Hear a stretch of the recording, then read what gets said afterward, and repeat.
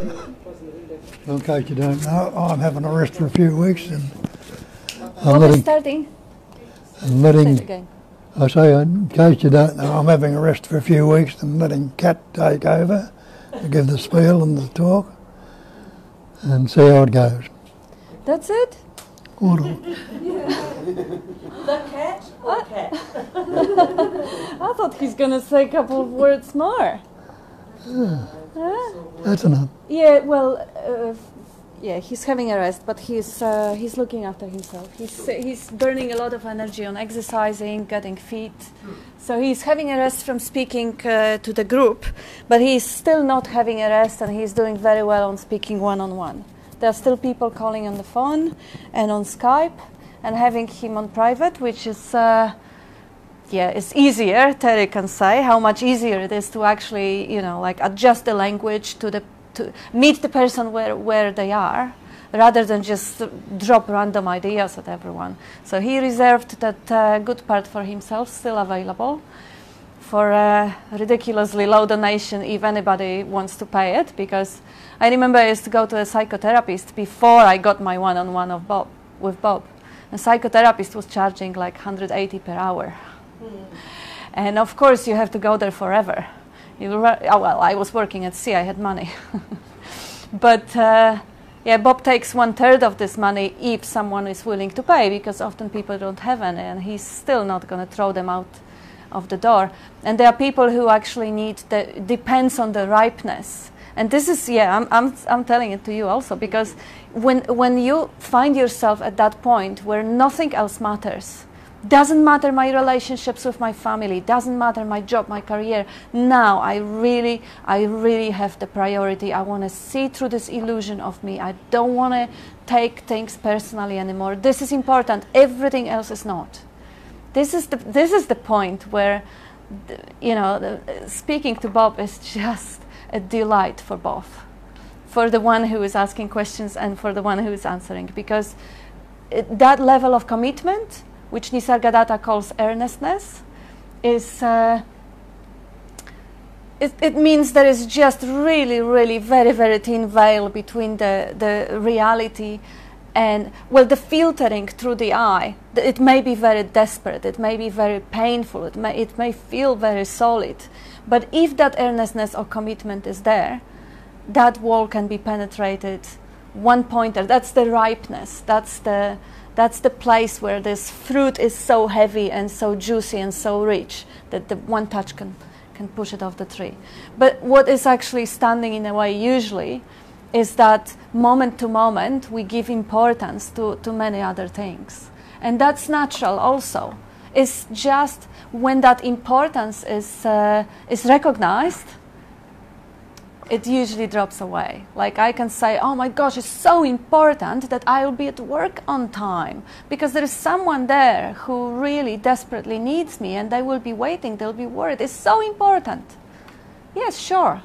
But then I understand that this importance and this idea of importance in the relative, in the dream, is just part of the dream. And I'm still going to be driving fast. But I will know that whatever the feelings or commentary or thoughts are going on, they're just the dream. And that's the freedom. Because now there is nobody to take on board any consequences that are completely out of my hands.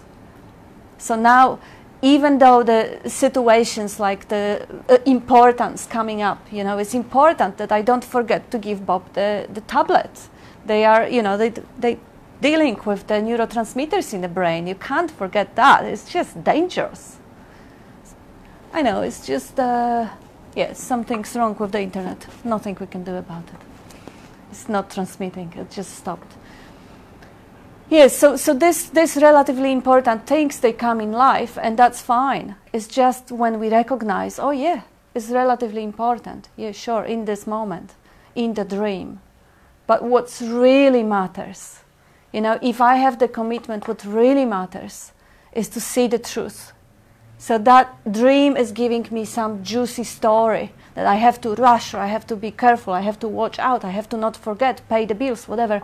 It's a beautiful, juicy story. It's the way the non-dual one is expressing. But what's really important is to see it for what it is, the story. Because if I see the story, no matter how beautiful, how important, how stressful, how dreadful, for what it is, just a story, I'm free. And the story doesn't touch me. It doesn't mean that, yeah, I was telling you just before the meeting, it doesn't mean that there won't be, you know, if there is a pain, there will be tears. If there is an emotional pain or heartbreak, also there will be sadness. But that sadness is actually, there is a sweetness in it. There is a sweetness. I remember recently I've lost a friend who just moved on. And I used to be so attached to her. We would spend an hour a day on the phone. Just so much love invested, so much attention invested. And then she just moved on because that's what she does. Yeah, that's it. And then, of course, there was a sense of void, almost as if you get your limb cut off and you have phantom pains. A sense of void, missing, and sense of, I don't know, longing in a way. But in a sadness, oh gosh, I do miss her, you know, I do love her and miss her. But there was also sweetness. Oh my God, how beautiful is that? How beautiful is that sadness? How sweet is that? Because this is really showing, because it's not my sadness. It is the sadness that appears in that body-mind. It's not mine. And the sweetness comes from recognition that this is love. This is how love expresses at this moment. Oh, yes, how beautiful. If that was me there, of course there would be instant resistance. I don't want to feel this. I don't want to feel pain. I want to feel pleasure. But if there is to choose whatever is felt, oh, what a beauty. The sadness, the joy, the jealousy, the anger, everything is embraced as beautiful. And yeah, because when the dream is recognized for what it is, the dream, and the dreamer is recognized for what it is, the non-existent space-like basic screen, who is there to resist what is? And that's the beauty. So this is another way, I'll just probably stop it, I don't know, which is basically inviting for the investigation. So I don't want it this way, I want it that way. Who is the I? Who is the one who wants it? And now, if I'm really, really honest, I see the component of that I that wants. Well, wanting. What is really wanting is kind of a sucking from within, right? A desire, wanting something different. So it is a sensation, it's a physical sensation. Okay, you get it? Oh, thank you, Toni.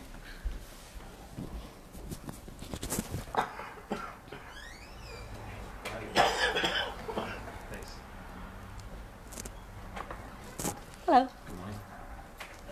Probably will give you a chance to read. Gosh, you look so different without your Without hair. my hair. Yes. Yeah. I'm well. How are you?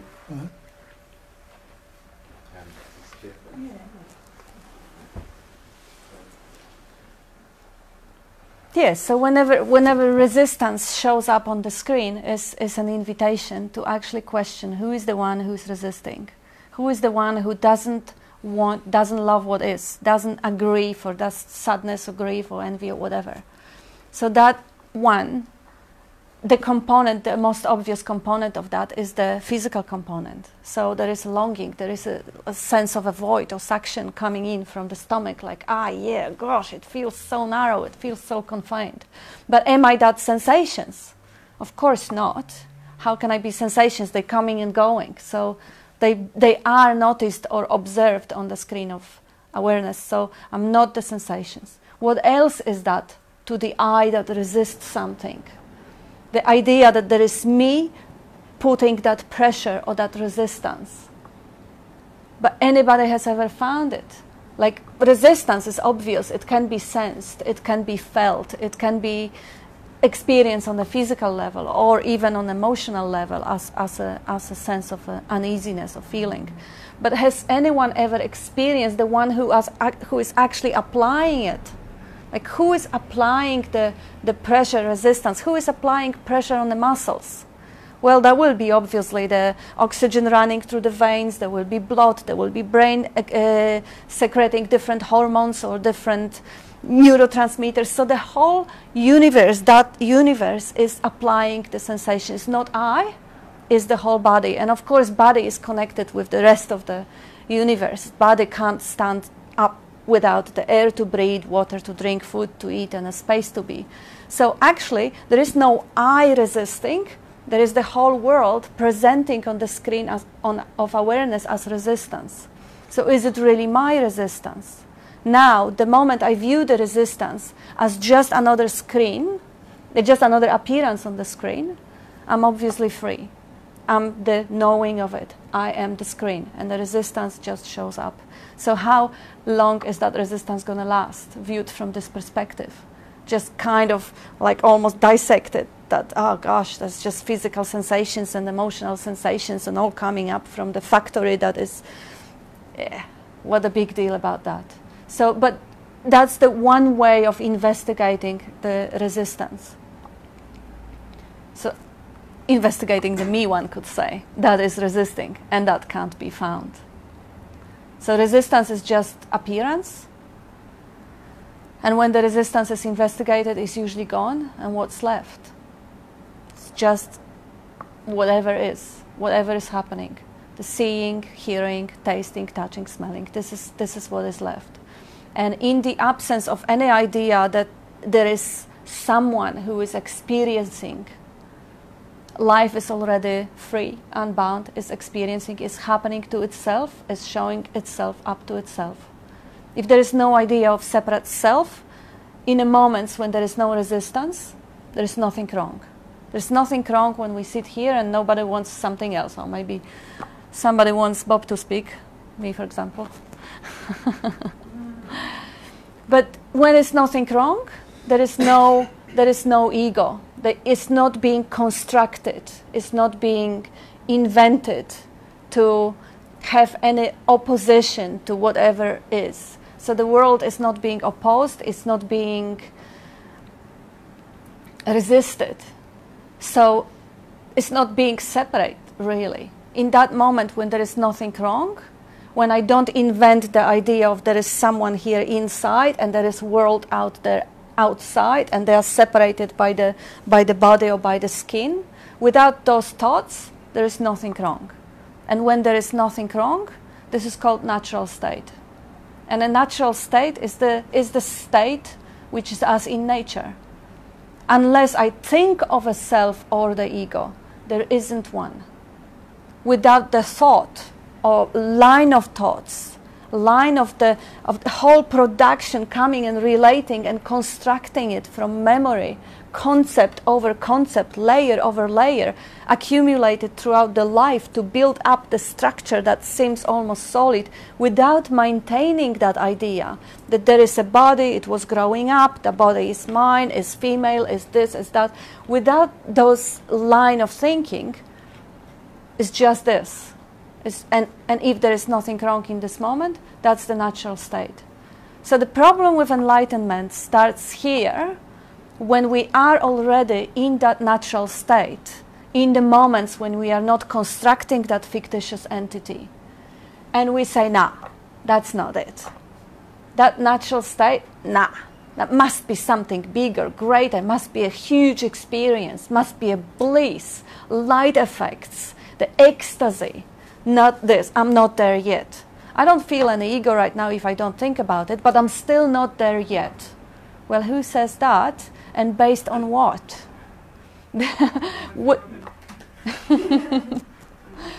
Because there is nothing in the nature that is outside of it, and there is nothing in the appearance that is not it.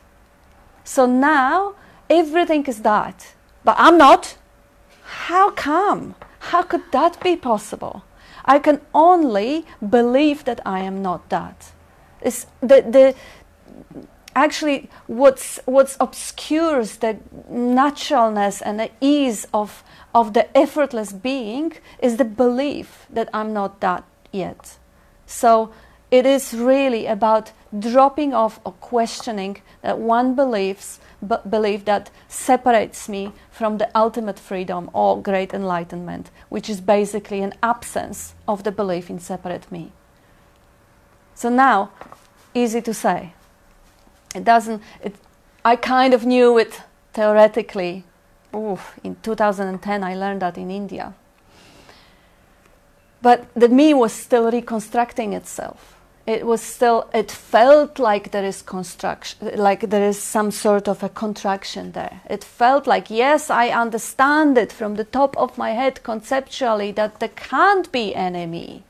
Yes, I agree, there can't be. But I still experience one. I still feel one. So what am I going to go with the belief that there can't be? Or am I going to go with personal experience that there is? That's how it seems like.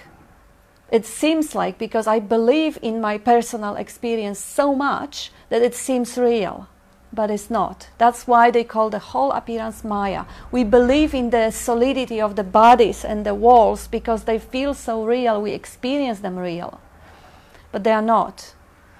It's funny, I was a couple of days ago talking to my baby sister and explaining her what we are doing here, because but she doesn't really speak English that well. I sent her a Polish dubbing and she says, you know what, I don't really know what you guys are talking about. I say, well, you know what, we're just a bunch of idiots who sit together and say, you know what, there is no you have no free will, you have no volition, there is no separate self. And we all sit and open our eyes and try to wrap our heads around it, which is totally impossible. And it makes it even more... What did she say? Yeah, we had absolutely wonderful laugh. We were just laughing and laughing. I was actually intentionally presenting it in a way that is so ridiculous that you just have to stop trying. Yeah. Stop even trying to understand it. It's like I was telling her that my mom was actually asking me a few times, because that's what she couldn't really wrap her head around. Why is non-duality better than any other belief? You know, why is believing that there is no separate self better than believing in whatever else, Jesus or something?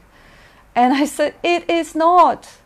It is absolutely not. If you want to believe that there is no self and still experience one, believe in anything else is not better than anything. On the level of the belief is confusing, is ridiculous, is funny. It's like, gosh, I had a really good laugh with my little sister. It's funny, it's idiotic. Like, come on, you know, there is no you. We're talking. Come on. You don't have any free will or choice. Come on, what about choosing my responses, you know? I can't choose the situation, but I can choose how to respond to it. Oh, sure. How valid is that? Oh, I can learn optimism. We have thousands of proofs. Attitude of gratitude, NLP has evidence, scientific evidence. Yes, sure you can. But who is that you? So the whole show gets ridiculous when we still hear it and experience it from the level of conceptual thinking and logic. It is not logical that there is no me inside. I can make it funny. I did it for my sister. I say, yes, you think you have a little thing inside there that is pulling the strings and controlling and driving the ship. Nobody has ever seen one, but we all assume that there is. And everybody you ever meet assume that there is. So you never question it. Why would you? Nobody does. But there isn't. So this is what I was trying to unsuccessfully explain to my mother. It is not about having better set of beliefs. It is not that it's easier and it's happier and it's lighter if you believe there is no you and you don't take things personally. No. It is about freeing yourself from need to believe anything, better or worse. If you have better beliefs, yes, you have better attitudes, you have better habits, fine. Your dream may be more pleasurable. But it is about waking up, not about rearranging chairs on the Titanic. It is gonna sink. It doesn't matter good dream, bad dream. If it is recognized as a dream, that's where the freedom lies. So believe that there is no me. No, that's not. Well, it may be a starting point. or it may be the kind of invitation to examine it, but it is not it. It's really believing in me that is blinding me to the reality of life. If I believe there is a me, I'm already confined, blinded, and I'm experiencing separation. It is about dropping the belief, not acquiring a better one. Now I believe in me, and now I believe in no me. Absolutely not. It is about checking it out, like verifying it. Don't let anyone ever tell you anything. Check it. Is there a me? Now, if I find one, wonderful, I'm going to believe in it. I won't even have to believe in it, because if it's there, well, it doesn't even need the belief. But is it? Is it? Nobody has ever found one. Not many is looking. Not many people ever check it. But if they do, well, there isn't one. So now it's actually it's probably worthy to figure out how much you can, what you are associating with the me. What it feels like there is a me, but what is that feeling? Is that a feeling that, oh yeah, because I can tap my body and I can feel it, and I can tap his body and I won't feel it, it means this is a me and this is not me. Well, this is an assumption, because this is basically taking credit for having the tools to experience sensations. You know, I can have tools, I can have cameras all over, and I can say those are my eyes, extension of my eyes. I can have car, and this is an extension, this is a vehicle for transport, but this is not me. So the vehicle that is giving me an ability to sense the world is not necessarily what I am. And ultimately, everything is what I am.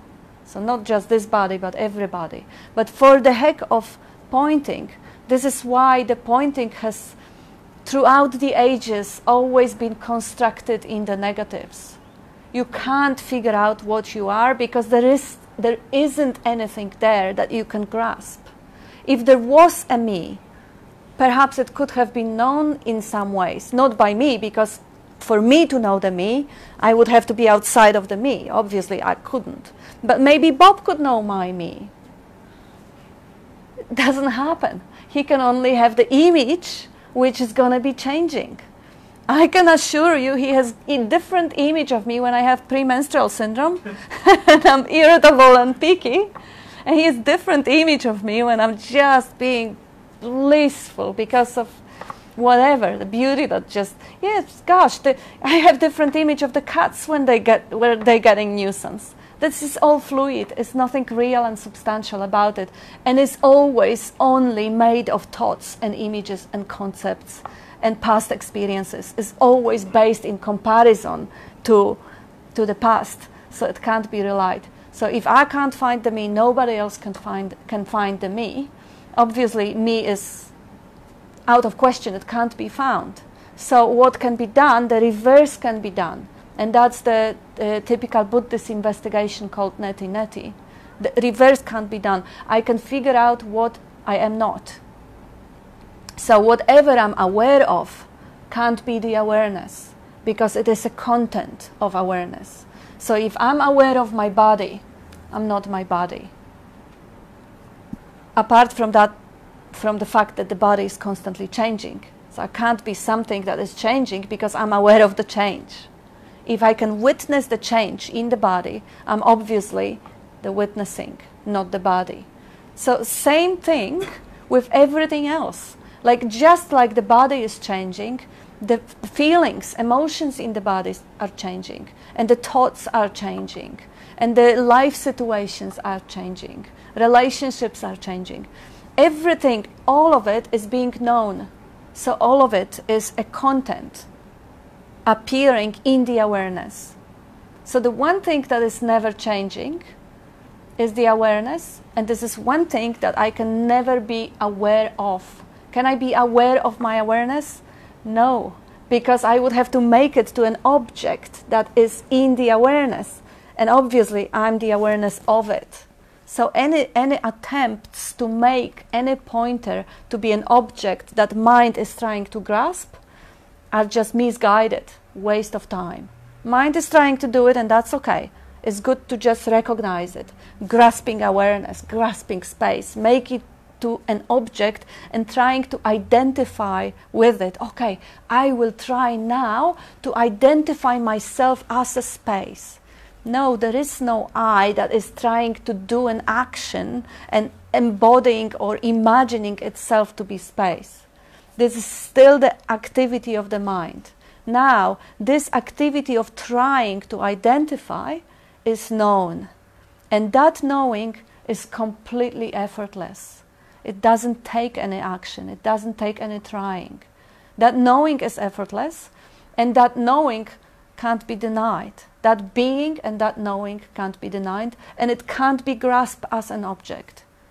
And if it can, for some reason, people may have really, really vivid imagination. What is the space in which that one is known?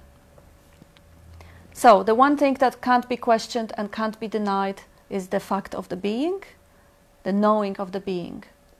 And of course, they are, the questions often like, on the last meeting, well, how about when we sleep? Okay, just ask me that question when you sleep. If you still have that problem when you sleep, wonderful, we're gonna address it. But in my experience, when I sleep, the questions don't arise. So there is no need to answer them, there is no need to go to the mind, there is no need for any pointing. So if there is a gap in the memory, in the recording of the activity during the sleep, there's also gap in identification with the me, so there is no need to question. So there is no problem whatsoever. And of course, the idea of sleeping is again going to the mind and going to the idea of time. Like Richard, he had a beautiful pointer, which is really beautiful, like how from the experience, it seems like this life essence is constructing that entity. Early in the morning, I wake up, I don't really have all the memories of what I am. I don't even know which day of a week it is. But it slowly downloads. Ah, yeah, it's Sunday. Oh, okay, we do this. Ah, okay, I'm this. So it kind of constructs itself when it wakes up. And it deconstructs itself. It drops everything off and becomes just nothing when it sleeps. And then the body comes up again. We don't know whether the body exists or not. Somebody else can tell us, but this somebody else is also a construct, a figure in the dream. We can dream someone to tell us what's true. We can dream scientists to tell us what's true. That's beautiful. It's good to recognize it as a dream too and totally appreciate it. But even this beautiful model of constructing and deconstructing the body or the biocomputer, the entity, is gorgeous. It's to be used. But it can be very easily thrown away if you see how it relies on time, being linear, being something sequential, not being the reality of this moment right now. Because if there was a yesterday, where is it now? It is only in my memory. How about yours? Yeah, we had a big day yesterday, so Bob was a little bit tired. And before the meeting, he did the bicycle exercises, and yeah. But anyway, any ideas of the moment different than that are the ideas, are the mental images that I'm creating right now. And I'm not creating them, and I am creating them, oh, of course. I mean, in a way, they are showing up. And I, as totality, am expressing them through the body-mind. But I, as the body-mind, have absolutely no doing at all with anything. Just like I have no doing with growing my hair. I have no doing with creating, manufacturing thoughts or choosing thoughts. Yeah, that's half an hour. Yes, so now, inviting everyone in. It's actually a strong group. Everyone's been exposed to this for long enough. Is there any me left in there that wants to be looked at? And if it is, gosh, tell me all about it. We'll see if it stands up to investigation. If it is anything more than just random sensations, thoughts and beliefs just floating in the awareness.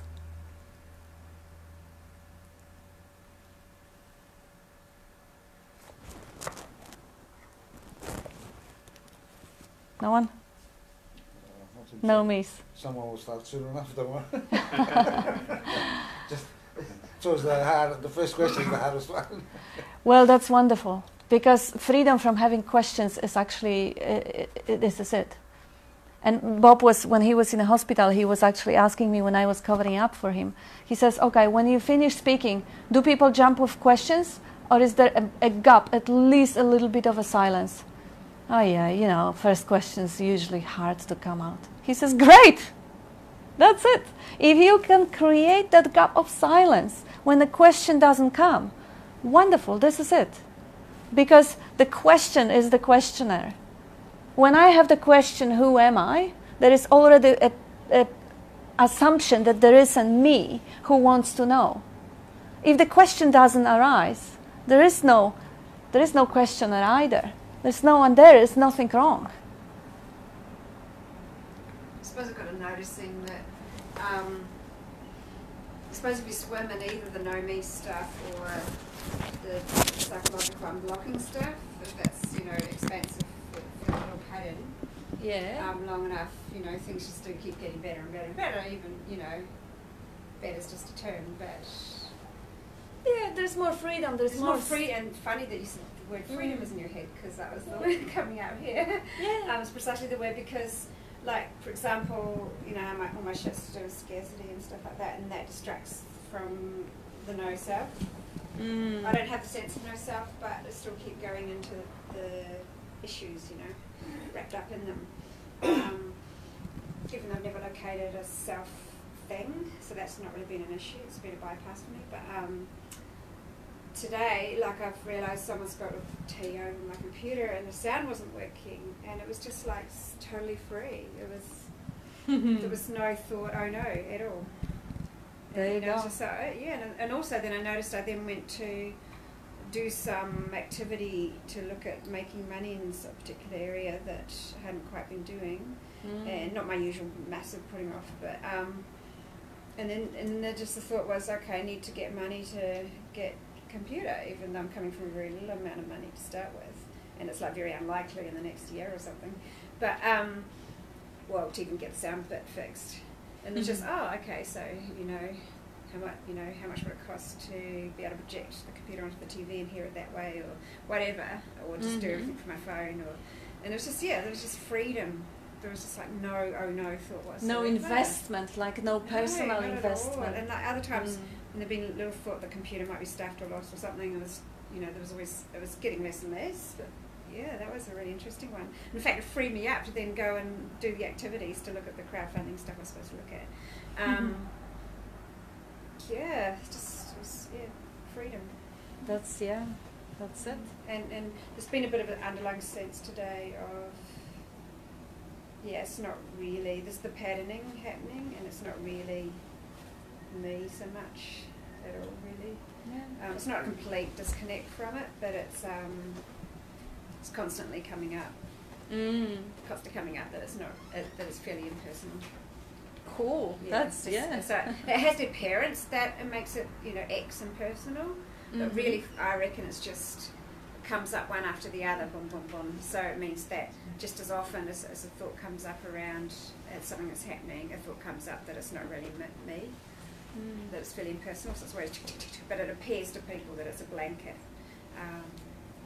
So it's here and there. Blanket sort of sensation. Okay. Yeah. Come here. Yeah, so basically, freedom can happen when you're swimming with stuff. And if you don't have the habit of contracting around psychological stuff, then if that's expensive for you, then freedom there as well. Yeah. And I'm actually starting to think, from what I've been hearing from people who have a clear no self, but there's still behaviour going on, and they can't necessarily feel all the emotions that go with it.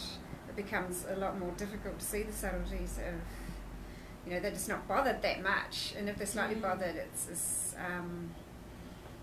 seems to me it's much easier to get rid of your blocks first, because you can still feel the fear, you can feel all the stuff, wham, bam, it's really damn obvious.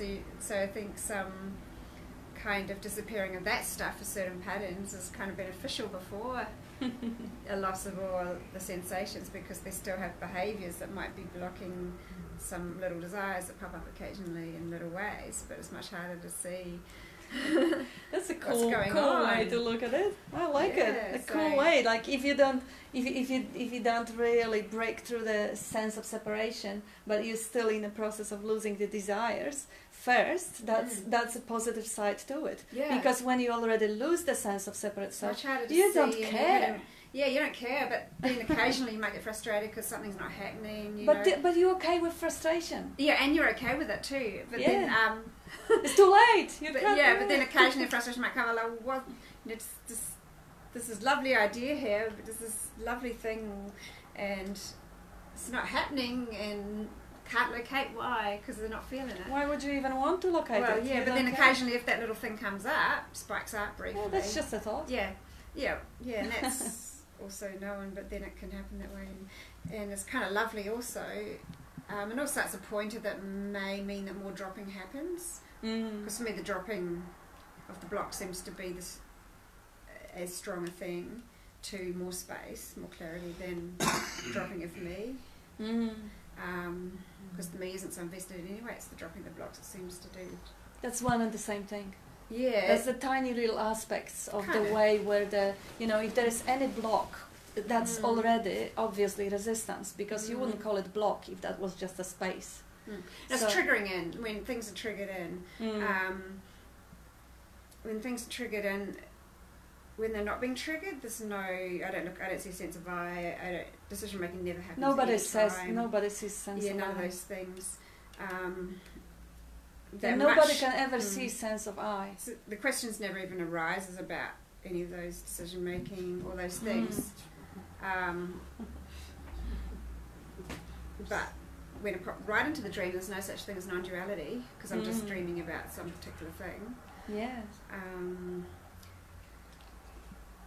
Yeah, I totally lost my train of blanked off. Yeah, but I like the line of thinking, like finding a positive. This is the way the life is unfolding, and obviously the life is intelligent, and this is a beauty in the way this is unfolding in you. It really is. All it is is a pointer, which means that Totally possibly, gorgeous. I'll let you know, but possibly there will be more of a movement to dropping blocks rather than watching TV, just because it's come up as a pointer that this may be an effective thing. Yeah. So it may happen more. That's all. And again, seeing beauty instead of feeling disappointed that why didn't it happen yet? Big Bang, great enlightenment. That's that's part of the blindness, believing that there is a me to who it didn't happen.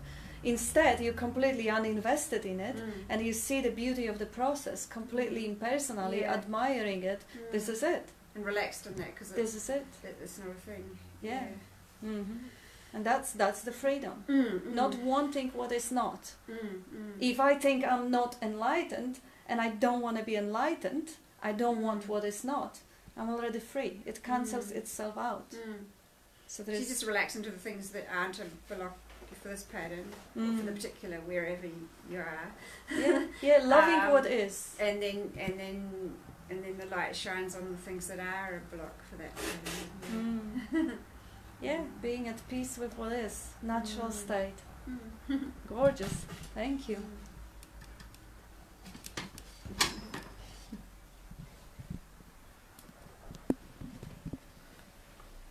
I think since I've been coming, Kat, is that what you were saying before of just accepting things as they are, or loving what is, is, you don't realise just how much you do resist things, like unpleasantness or what you consider to be unpleasant, and it is just following on from what Toni was saying, just that sense of enormous expansiveness and freedom, and just being able to accept what is, whether it's upsetting or not, or like I had invested quite a lot to go on a retreat to Rock, and just recently, and it was with about 20 people, and I was really looking forward to it.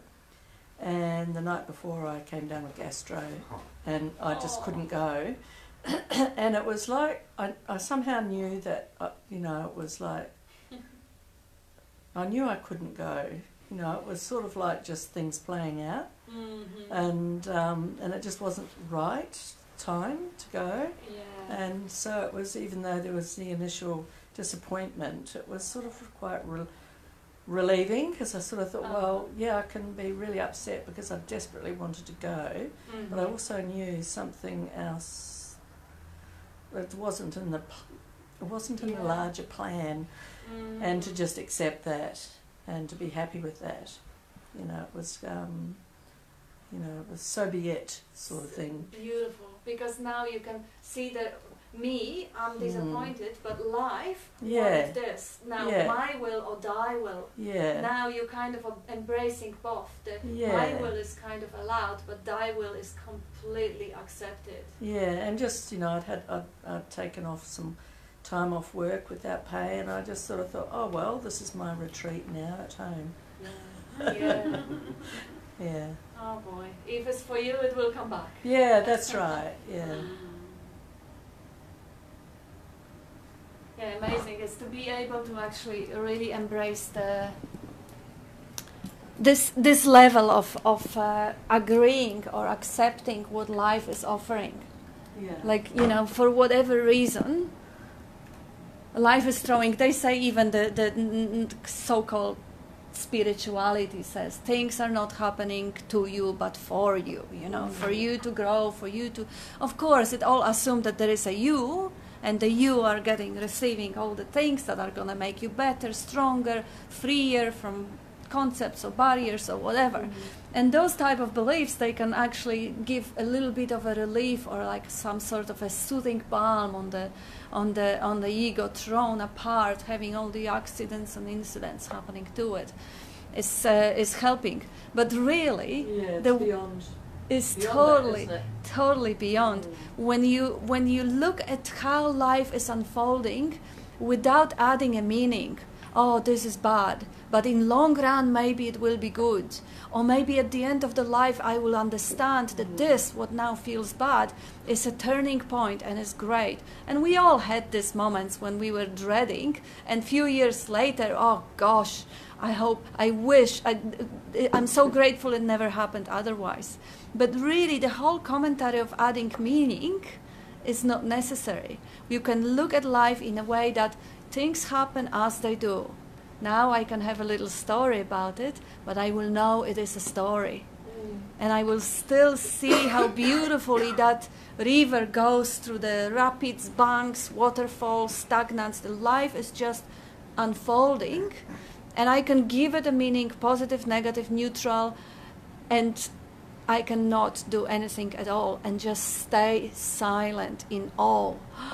That's what it is. Bob has been diagnosed with Parkinson's. Okay. We don't say this is horrible or this is great. No, nothing. It's just, okay. That's what it is. Or he needed hip operation. Or Jim has there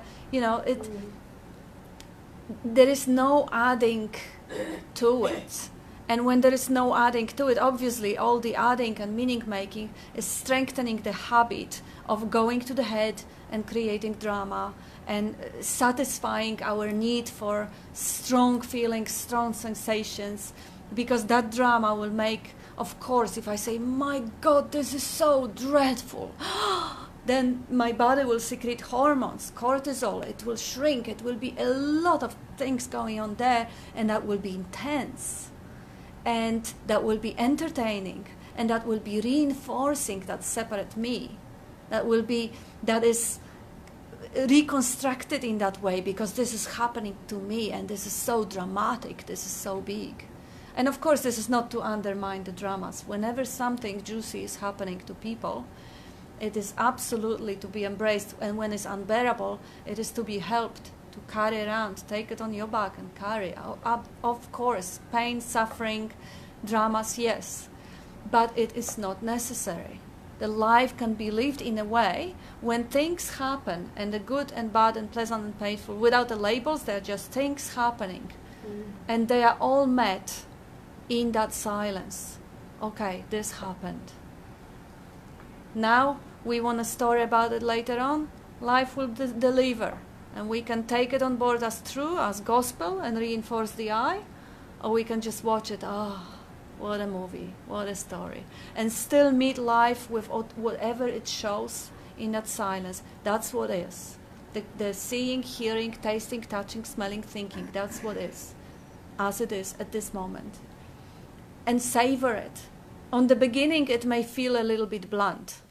Like, come on, without the story, without the drama, it's nothing to think about, it's nothing to chew on, it's nothing to get excited, stressed. We are addicted to this strong bipolar pattern of pain, pleasure, and throughout life we are chasing this pleasure so bad that we desensitize our natural sensitivity.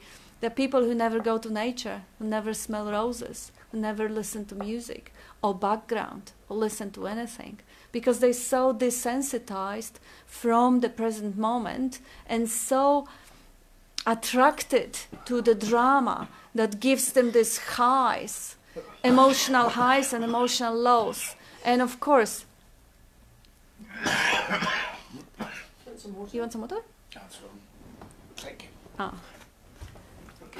And of course, with that lack of sensitivity, they need to, because if the dramas are mostly highs, fantastic. But you can't experience high if you don't experience low. Mm-hmm. To experience more of the high, and if this is the mission life has in this body, it will have to deliver the background.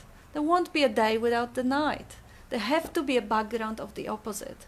So now we go on the bipolar, we go on the drugs, or we go on anything, and it becomes unbearable. As much of the high, that much of the low. And where is the balance? Where is that? How to learn again to appreciate the silence in which nothing, seemingly nothing's going on, and the stillness in which seemingly nothing's going on. But when we find it, like when we really drop off into that background, into that nothingness, there is never nothing going on. And what is going on is the mind can only reflect memory, imagination, future, past, the stories that mind is chewing. But what is really going on right in this moment is absolute miracle that is completely missed, because the mind takes things for granted. The mind takes future and past. It happened, it will happen, and the mental images, the miracle of that is completely lost. The fact that whatever, the carpet, the glass of water, they exist, they have being, they have this stillness in them, they have the solidity. But they don't. They are atoms circulating, vibrating. There's nothing there. And yet they appear. The thinking cannot take us to the intimacy that we can have with the reality of the moment. The intimacy in which I recognize the reality as the extension or expression of my own self. The thinking can only give us highs and lows. And the natural state is something vastly more, I wouldn't even say satisfying, because who is there to be satisfied? But there is a mystery and magic in just simple being, without running to distractions, to trying to be somewhere else, think of something else, experience something else, taste, touch, smell, whatever, something, but not this. Chasing something that will make me whole and complete. Bigger meal, or better adventure, or better partner, or money, or status. That's a slavery. That's a bondage. Wanting what is not is a suffering. Wanting what is, actually you don't even need to want it. Wanting what is actually freedom from wanting. Because, and this is also this is funny, this is how the ego actually tricks us to believing that once you get your perfect job, or your wonderful partner, or your great car, or whatever, you are going to be happy. And why would the mind say that? Of course, because it has experienced that for so long. You know, as a baby, you want the ice cream, and you throw the tantrum, and the mother gives you an ice cream. Tantrum's gone. Wonderful. So the moment of relief from the tantrum, it's not the ice cream that makes you happy. It's the absence of tantrum. It's the absence of wanting that makes us happy. So we get, I remember I was asking one of the captains I was working with if he can tell me about the most happy moment in his life. And he says, I passed the exam and I became the captain. And this was something, a wonderful, wonderful, brilliant guy. But this was like he started from the deck crew. He was a deck boy, then he was an ordinary seaman, then he was able-bodied seaman, and he was a bosun, and he was third officer forever. He didn't go like I went to the study 5 years academy and I got the license right away. Then just the sea time would make me a captain. But for him, he started from scratch, and it took him lifetime, and he needed to go back to do the courses and prove himself, 30 exams. It took him, I think he was 50 when he became a captain. He was dreaming about it since he was 13-year-old. Imagine having a dream who motivates your life for so long. And by the way, he is probably one of the best captains, if not the best, I was working with. Because that motivation made him, that he was single-pointed. Now he got his license. 40 years of desiring, gone, or 35, whatever, gone. Imagine a relief coming from this. Contraction, I want it, I don't have it. I want it, I don't have it. What else can I do to get what I want? Now, bliss. He didn't want anything. I did ask him how long it lasted. Well, he's honest enough to say he's still working as a captain. He still enjoys it. But I've seen him angry, I've seen him frustrated.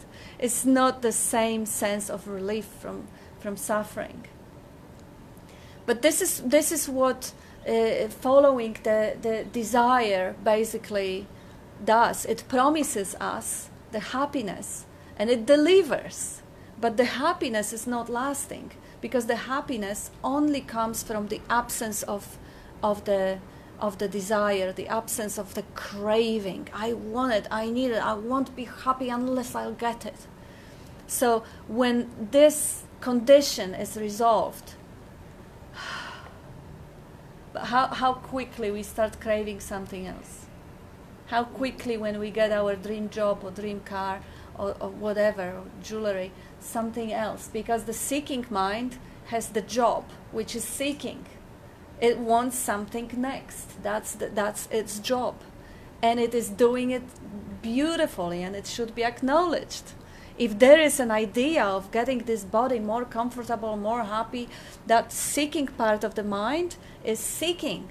Enlightenment is one of the things it is seeking. Whether it is a big car, or it is a huge amount of money, or it is an enlightenment, it is still a thing that the mind is going to provide to make this better, happier. How wonderful, how beautiful. And if a bigger thing is taken care of, a more trivial, it's not around the same much, a more trivial thing will turn up. That's it, yeah. Whatever it is going to seek is always that beautiful intention of self-love. And then when another big thing comes, you go, oh shit, I wish it stuck. What a waste, all that trivial stuff to be bothered about. Because another big thing was around the corner, to bother me.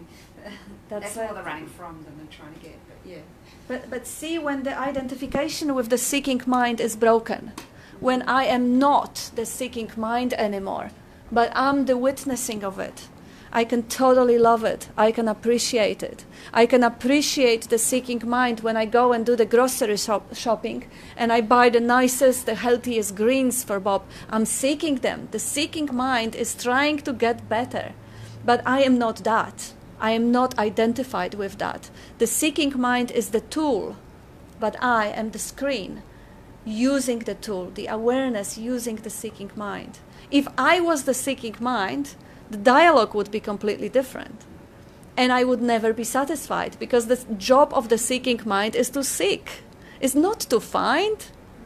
The finding mind is to find. Seeking mind is to continue seeking. If I identify myself with that, I'm fucked. But if I'm witnessing that, I can love it. I can appreciate it. I can be free of it. I can use it. You just Google a bit, oh yeah, that pattern does that, and then it just tails off. It doesn't extend for as long. So you just sort of notice, you come awake to the pattern doing its thing, and it's just a bit of a, oh yeah, and then it just goes. Yeah. You're not, yeah, it's, yeah. I just noticed anyway, it's a bit shorter. Yeah, you can see the pattern coming and going, and you are the witnessing, the knowing of it, not the pattern. And if you don't go the next step and say, I witnessed, if you stop before that, if it stops before that, yeah, then you just see where others might add on, and I'm viewing from a certain point. But if it starts just before there, and you recognise that it can go a bit further or it doesn't have to, that's kind of a nice one to see too. Yeah. Yeah, of course, if there is an I that is witnessing, that I has to be witnessed. And then, yeah, and so on, and it's just, it's in a progression. It seems to be a solid package, but actually, if it gets seen more closely, it's just things popping up one after the other. Yeah. And it gives an apparent overview, yeah. Yeah. Yeah, like you say sometimes about the movie, that you have the stills moving so fast that they create. You think it's solid. Yeah. But if somewhere, like you were saying, you learnt in India many years ago to kind of look for the gaps, or that the gaps are the thing really. Yeah. And I guess you guys made it clear to me a couple of years ago, so it's sort of been coming from that more than the other way around. And yeah, it's just, it's always, that just seems the pertinent thing to have the filter for. So it just seems pertinent here to filter, or it has seemed that way because that's what's happened, to filter for where are people coming from openness rather than where are people coming from not getting this at all. And it's just suspiciously seems that there's a suspicion here because I can't know that nothing just pops in, flashes in. No one knows, as humans don't know, it's not known. That flashes in as much as any kind of ideas popping up about what the stories popping up about how it could be. It's not knowing is also popping out, and also seeing where the gaps might be, and also driving people into their gaps. Yeah. Rather than assuming they're not getting any of this and they're blank faced and it's all just chatter and it's all just head stuff. Instead of that filter, I found the other filter suspiciously, because I can only ever say there's a suspicion that it may be more effective, or it has felt like it's been pretty effective here. But it just seems to be a behaviour that's perhaps always been here, and I can't really say anything about it. But there's a suspicion that it's effective to look for the gaps, rather than to look for the disconnects. Yeah. I mean, not always, and not in all places and times, but I kind of like that filter. But it's there. It does feel like it's been quite effective here. Yeah, it's beautiful. It's beautiful because very often, especially when you do the neti thing, you see you look for obscuration. You look for what stands in the way, rather than look for what is already embraced. Yes. You're not there really. Yeah, and Bob often shows that, and it's a beautiful example. See how much more space is there than there is objects. It's just so much more obvious, so much more of it. But the eye is constructed the way that it picks out objects. I've got that metaphor before, because I always thought he was talking about literally people don't notice space, so they're not really aware of their full environment. But actually that level of metaphor, if you take it down to what's there when you're not thinking about it, as opposed to the thing arising inside when you're thinking about it, there's a lot more space. Absolutely. Yeah. Okay. Cool. Now fully. That's where you have to hear the things over and over. And the mind sometimes. is always going to objects too. Yes. The thought processes. Whatever you're thinking is an object. That's right. So we go to that rather than the space beyond it. Yeah. It's actually you can even see. Oh, sorry. You can even see how space. We are not seeing space, but we see objects. And exactly as you say, the same thing happens in the mind. We don't really notice the mind can't grasp the silence, the gaps between the thoughts. It grasps thoughts, and thoughts are objects. Thoughts are objects in the space of thinking, just like physical objects are in a space of seeing, and the sounds are in the space of hearing. Like, Yeah. really, everything is just emptiness and form. Whether the form appears as a sound, or as an object that is seen, or as a thought, there's still emptiness appearing as form. They're just different way they're vibrating. The way Bob is talking about, there is just one vibrating into various shapes, forms, and patterns. That's probably about the most beautiful and direct and precise expression or description of what's going on. Constantly, the one cognizing emptiness or intelligent space appearing, vibrating, stillness, vibrating into different forms. And the body is one of the forms, very complex. There is so many sub-vibrations there going on. The thoughts, the complexity actually grows with the attention. The further we look, that very energy coming out from my eyes is making it more complex. That's how whole appearance look, like a Schrödinger cat experiment. If the cat is there in the box but nobody watch it, and it's a 50-50 chance that the cat, there is some radioactive thing, the cat is alive or dead, well, the reality is the wave of probability. There is no solidity if there is no observer. That's the whole physics is just showing that we are imagining the observer, we are imagining the self, we are imagining the solid world. There is just energy appearing as matter. E equals mc square. So don't worry about turning the camera. okay. I've got a book that says that according to They can at least hear you. according to Heisenberg principle, Oh yeah. the more you look at something, the more it changes, the more you affect it by observation. Absolutely. That it actually isn't something separate, but it's but it's the one thing. Absolutely. Same happens with psychology. The psychology says the more often you are relating the story, the more complexity, depth, and differences the story will gain. Every time they will be slightly different. It's like really, it is alive. It's so transient. It's moving. There's nothing still. There's nothing that stays the same, and it is constantly recreated by the light of attention. So by seeking like the ultimate understanding, it's a myth, because there is from that point then I'm standing and still looking at something else. That's looking right. at the next horizon. Yes. Yeah.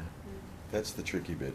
Very good one. Yes. That's the really, really tricky bit. You keep it. Keep it. We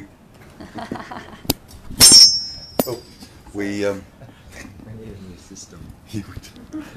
Yeah, I know. That we keeps tried everyone it. It's involved. evolving as well. Yeah. This is a Yeah. Great audio has not been invented yet. No.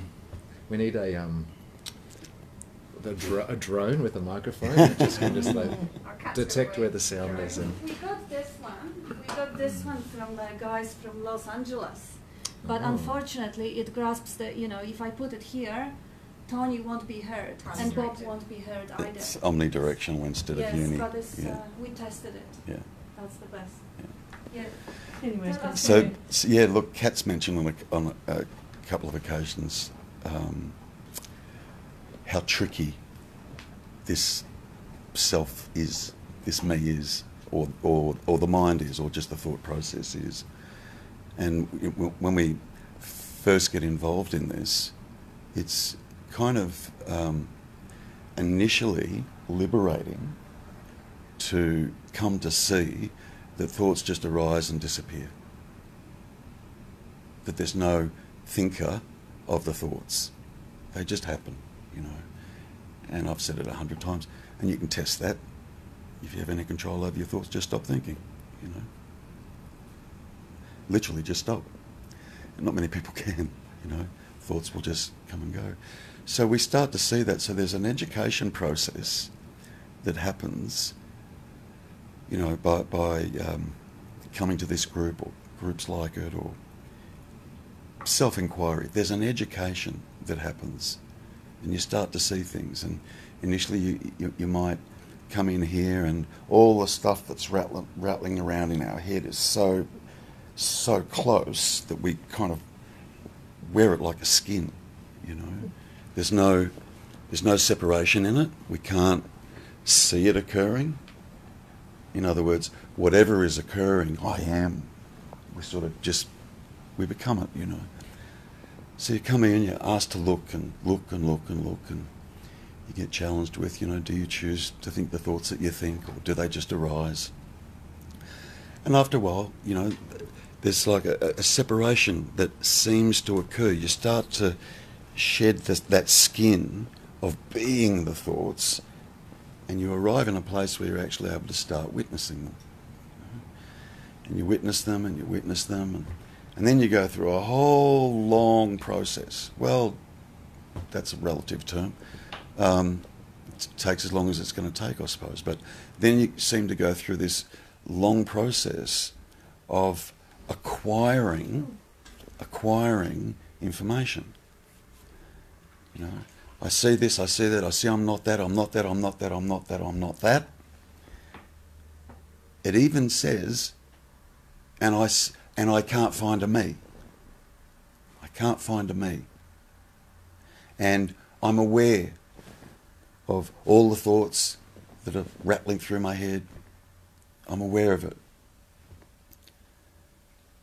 The very, very, very, very last thing to be seen, and it's like I'm going to call it a core me. And it's really close, and it's lodged in here somewhere. And the reason it feels that it's lodged in the body is because that core me completely identifies with the presence, with its presence, with the aliveness, with the awareness. It thinks it's that.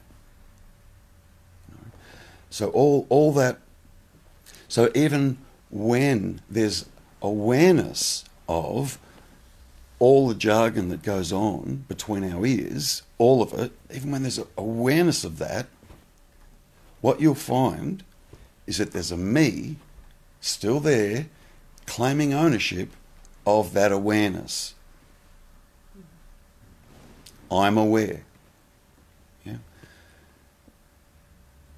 Once all that veil is seen through, like really seen through, I've heard Bob say it 1,000 times, and even other people in the group. And it kind of sounds a bit sarcastic, and it's not meant to be. It's really not. But eventually you'll get to a point where someone is going to say to you, who wants to know? Who really wants to know? Because in my experience, I saw it all intellectually. My me saw it all. Let me rephrase that. I thought my me saw it all. I thought my me saw it all. Nothing to do with the me at all. Awareness was aware of it all. That natural state.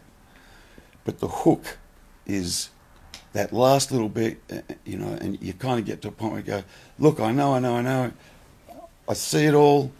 I've been doing this for ages, yet I still feel like I'm here. I still feel like I'm stuck.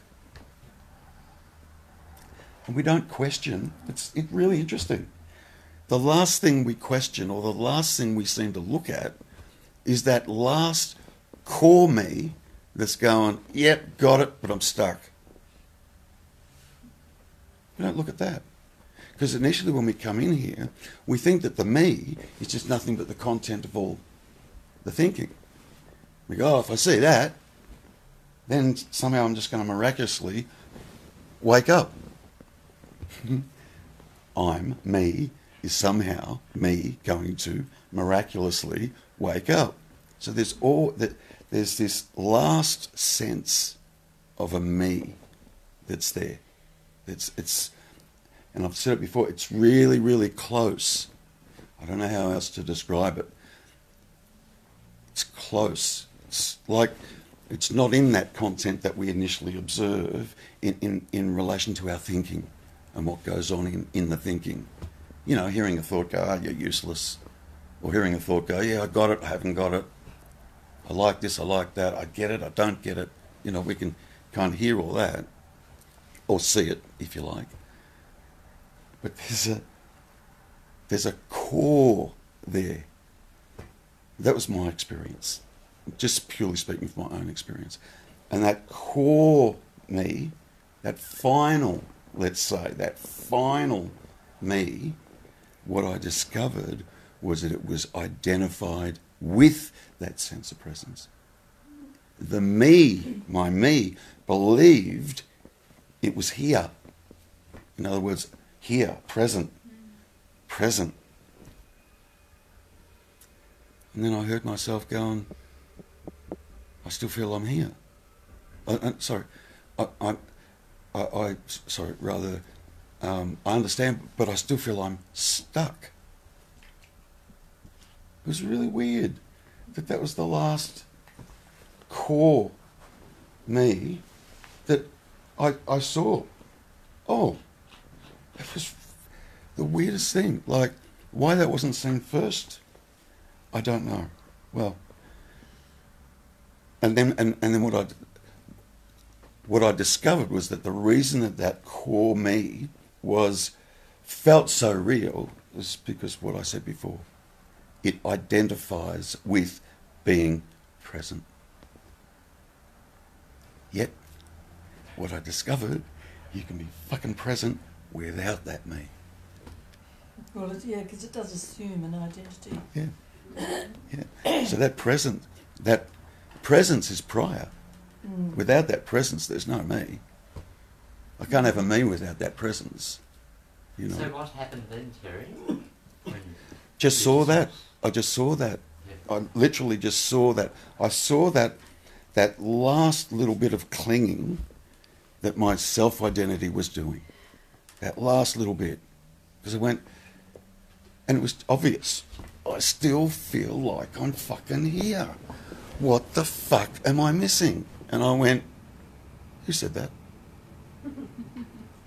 What the fuck was that? What's that about? You know? So it's really interesting. It's kind of, for me, it was kind of, the understanding came to me in layers, or in a couple of layers, really. And first it was just observing all the thoughts. Yeah, okay, yep. And I can see I haven't got free will. Yep. You know, this is how tricky this mind or this me or this dualistic, so-called dualistic person or thinking can be. Yeah, I got it. Yeah, I see it. Yeah, of course I can see I haven't got any free will. Who the fuck's saying that? Who the fuck is saying that? Me. Yeah? So it can get real tricky, but to get to that point of seeing that core, by the way, there's not a core, but there was the identification with that presence. Yeah? To get to there, I had to peel back the onion. I just had to. I had to. But, you know, Bob often says just reach in and pull the fucking whole plant out by the roots and throw it away, you know. But, and that's all in good. And that's what occurred for me in the end. And that's when you sat in a chair and did whatever for how long? Yeah. Well, I became extraordinarily, naturally interested in presence. Totally, I just saw through the illusion of that final sense of me. You know, the last thing that I had to let go of was this sense of presence. Had to let go of that because I was owning it. It's mine. It's my awareness. I didn't even know I was doing it. I really didn't know I was doing it.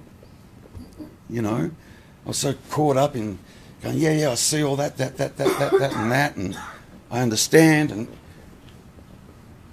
yep, I got it. Fucking, I'm still here. You know?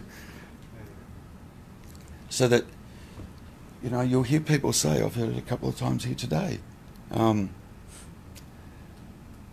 I see a thought come up, and it's an uncomfortable thought, and I just choose not to get involved in it. Mm. Or I can see that I'm not accepting something. Or I can see I need to accept something. That's all fine, you know. That I just described is that first layer. Seeing what you're not. Seeing all the content of all the thoughts and seeing all that. But ultimately, in the end, you get thrown right back on this real, I'm still here. You just do. Yeah? So while you've got, oh, I see a thought and I'm choosing to ignore it. I'm following you. Yeah? I'm choosing to ignore it. Who is choosing to ignore it? So there's a deeper looking. Well, I'm starting to do that. Yeah. There's a closer. You've said it before. You told me before. Yeah. So there's a closer looking that just happens. You can't make it happen. You fucking totally can't make it happen. It'll happen when it happens. If you can at least start to observe that process that goes on, you know. Okay, this bad thought's going on. I'm just going to accept them, or I'm going to shine the love of the light of love on them, or whatever. And somehow that's going to make me feel better, you know. Who? Always comes back to who. Who's doing that? Who's thinking that? Who's feeling that? Who's having an opinion on that? Who sees that? Who sees I'm not accepting? Who sees I'm having bad thoughts that I'm now choosing to push away or accept, you know? Who wants to feel better? Who wants, yeah, or who wants to feel better. Yeah. Yeah, beautiful. Peggy's watching us. She says, thank you, Terry. Shining brilliant. Yeah, beautiful. Well, last week, I don't want the camera on me. Okay. Last week when we left here, we went home, and then he had to go to work, and the night I was home on my own. I was nice and, you know, in my element, beautiful. When he come home, somehow I was having good thoughts prior to him coming home. When he come home, said something about, I don't know, something, and didn't acknowledge, and I got angry. Then I started to say something to him, and again he changed my subject, and I got angry, really angry. And I'm thinking, that's it, I'm going to walk out on him. I'm going to go. I was so angry. I'm thinking, why am I getting so angry? And then he was sort of saying things that didn't agree with me, and I was getting very, very, very, very angry. But meanwhile, I'm thinking, who's getting angry? It's really hard when you're really angry to ask, who's getting angry? Why have I got this anger? What's all about?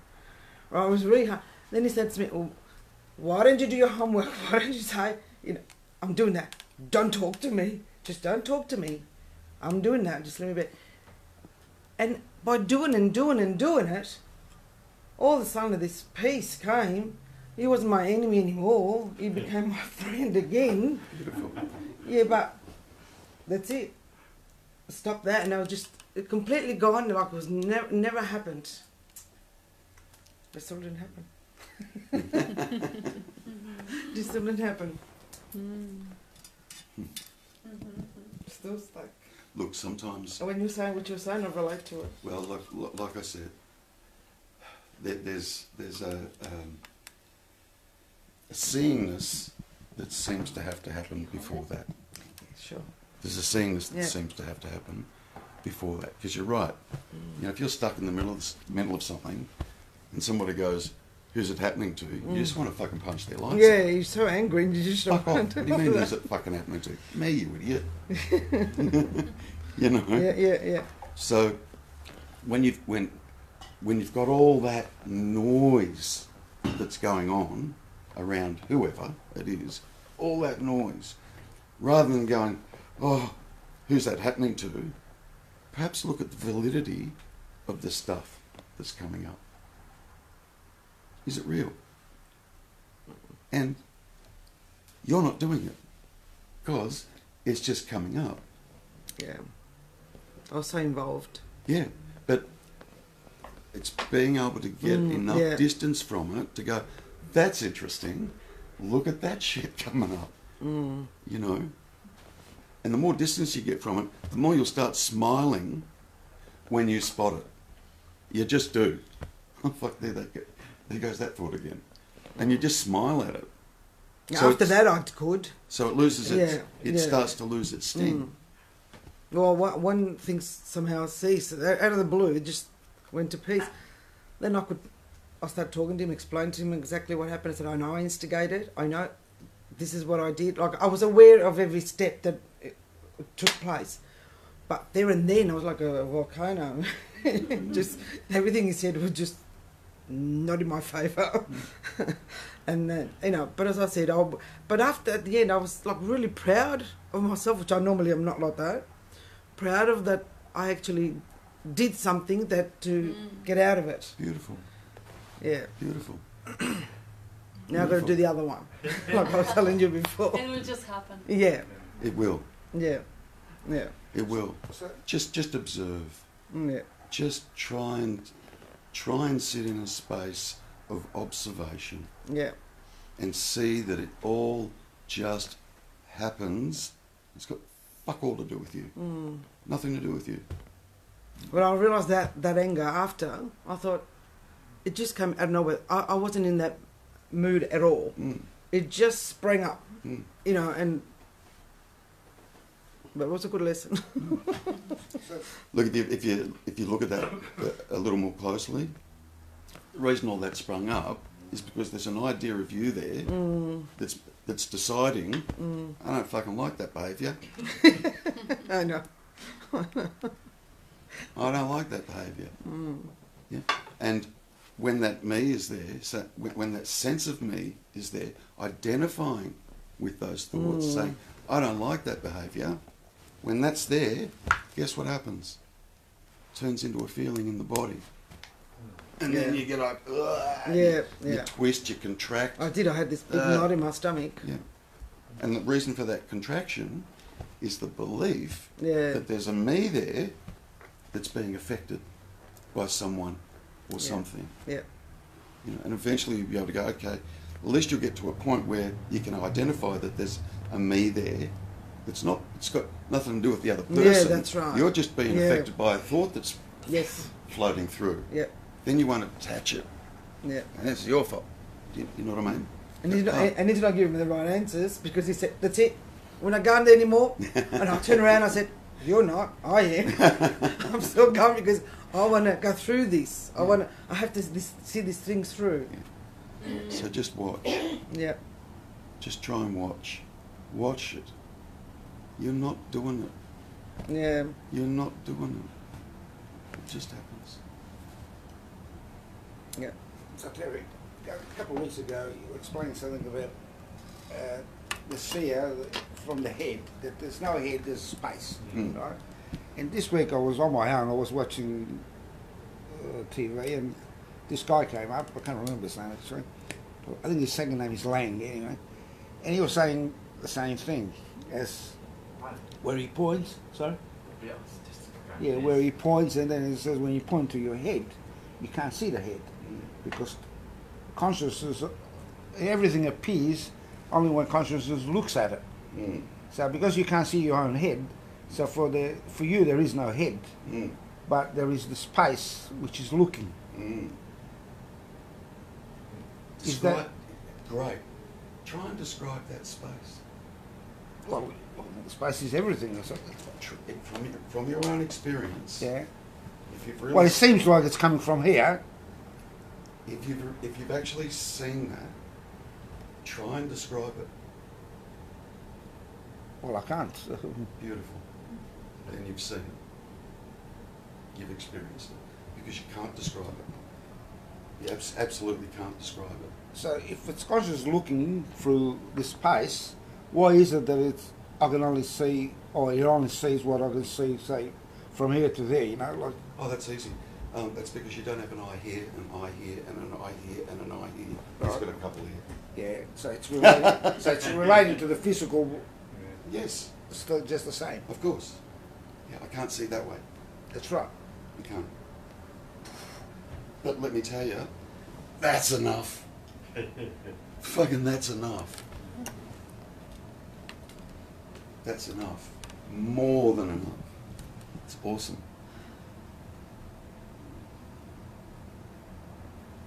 So there is that space. There is that. So that space is looking. So even though we say there's no head, or they're called the headless body, right? We're still looking through those seemingly eyes, which It seems that way. it seems that way. seems that way, but it's actually awareness. Yes, because awareness can see all directions. Yeah. Yeah, but it's awareness. It's no. It's not a looker, or a looked at, or even a looking. Kind of is the looking, but it's an awareness. It's just an awareness until you start identifying with the eyes and the looker and the seer and the seen. If you don't do that, it's just awareness. Looking is already filtered. Like there is an awareness of being that is space, and now if you filter it through the biocomputer, you change that space-like awareness into the seeing, our space of seeing, space of hearing. That is already filtered. See the singularity, the one space-like awareness, the pure bliss of being, now is channeled through one camera and it appears as object. Through the hearing device, it appears as sound. So it is already filtered through the body. So it's already inferior. I mean, that's why we call it appearance. Singular existence doesn't need eyes and ears. The knowing of being and bliss of being is all there is. But to see itself, because this is all there is nothing else. There is no awareness of itself. So awareness is unaware of itself. To be aware of itself, it dreams the other. It dreams the object, and it gives itself the vehicle to experience the other, seeming other. So as the awareness, it doesn't need the body. But through the body, it can have a glimpse of itself. Through the body, it expresses as consciousness. And the body is limited, because only awareness is unlimited. That's why it has many bodies, to look through many different nooks and corners of the appearance. It's only inferior if you think about it, though, isn't it? It's what? It's only inferior if you think about it, and I think that's what Terry was saying about the it's all wow, that's enough. Is somebody beautifully said on Nemla said on Thursday, it's almost if you slow down enough that love catches up. So you just down to a stop, you're not thinking about it, and then the wow just naturally comes through. Yeah. And the tiny little things. Sorry. And what you said, sorry, what Kat said, awareness can't be aware of itself. Do you understand that? No. Okay. So that experience that you had of no head or nothingness, space, Sorry, no. whatever you call it, and I said to you, describe it. You can't. That's because that's what it is. So there's no awareness of that. There's no awareness of that. It is awareness. So there's no awareness of awareness, you'd say. Correct. Yeah. It implies two. There's the split. It's what I was talking about earlier. Yeah, I see all that, but I'm still here. There's still a split there. So yeah, I understand it all, but I still feel stuck. We are. I think that's what we're all at. That's what we're Yeah. Yeah. Yeah, that's common. Is what it is. So you kind of get, all we can do is point. Have a look for yourself, and the last time you were here, I said stuff, and you went away and you had a look. That's all you can do, is look for yourself. So we'll say to have a look at something, or try and find something, or whatever the case may be. then you go and do it. So it can't give you anything, you know. That's right. Totally can't give you anything. I understand that. Yeah, I can just say, have a look for yourself and see what you find. But it helps when everyone, you know, says something. Sometimes something will trigger someone. Yeah, yeah.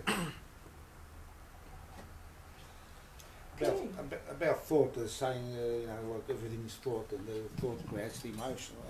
I had a dream the other night and something happened. I was really upset in the dream. And then after a while I was really angry. I had knots in my stomach. All of a sudden I got this other thought said, no, that was only a thought. Bang, and that changed everything. Because I realised that I was getting upset, the thought was making me upset. Then it came up that it was only a thought. In other words, what are you upset about? Whether it's just a thought. Bravo. Yeah. That's it. Yes. And all those, here's the trap though. All those insights that we have, catching a thought and all that stuff, we still think it's me doing the catching of it. Although you did phrase it, the thought came up, looking for the gag version rather than the not getting it version, the you are getting it version. You did say the thought just came up, so that's a recognition of openness. But it was clear as a bell, like it's like somebody was talking to me, you know. Says, what the hell are you complaining about? What are you upset about? It's just a thought, you know. Words, what are you learning, you know? Put it into practice. So here's the thing. Any of the insights that you're having along the way is not the me having the insights. They just on the top. That's not to say that that's not to say that the insights aren't real or true. But it's not the me that's having the it's not the me that's seeing that. It's not the me that's becoming aware of that. It's not the little phantom Toni. But there's no me, full stop. It's awareness itself. Yeah. It's always awareness. Which is what you are. Beauty. There is no me, full stop. That was beautiful. That's the. Well, I mean, That's because we over time, and that's a good note to finish the meeting. well, full stop. No me, full stop. Full stop. Yes. Thank you again. Thank you. Thank you. Thank you, everyone. You can wave to the guys who are watching. Hope you get better. Love to